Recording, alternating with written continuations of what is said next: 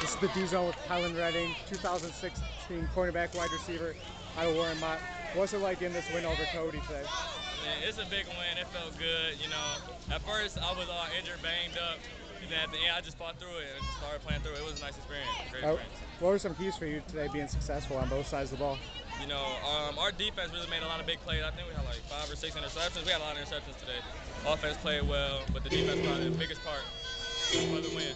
Well, what are you looking forward to with the MAC Red schedule coming up now? I think it's going to be kind of tough, Probably going to be harder than Cody, but we're going to work through it. We got a lot of practice to go. All right, thank you for your time. Yeah, you too.